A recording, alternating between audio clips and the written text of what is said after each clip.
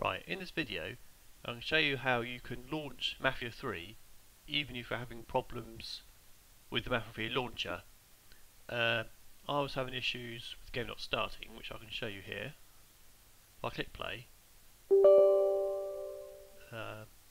click this on there,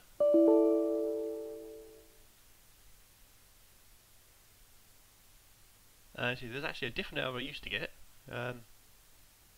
Just rub me off a bit. Normally I have the issue with the Mafia 3 not launching. Windows try to find a solution, you can't find one.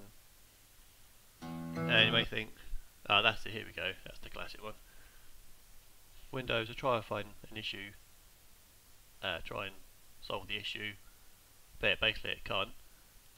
So I close that, and the issue I discovered trial and error isn't actually Mafia itself, just the launcher program.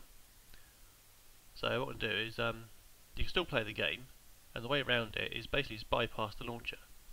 So if we select Mafia 3 like we've got here, we'll right click, and then we've got properties, and surrounded this menu here.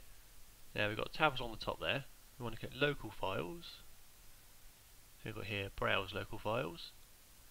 Now this opens up the location where the game's installed. So obviously yours may vary depending on how many hard drives you've got, etc. We'll probably do something very similar to that. Now what I want to do is open this to make it easier. And if we scroll down, here we go. So there we go, that's the launcher which tries to start but fails, and there's actual Mafia 3. So ignore the launcher, double click Mafia 3, and you should find the game will run absolutely fine. You don't actually need the launcher program. Give it a few seconds, and we'll see the game starting up.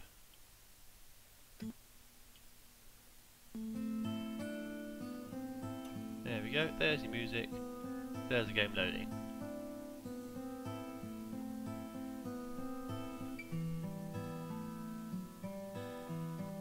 And in a moment now the main menu's come up.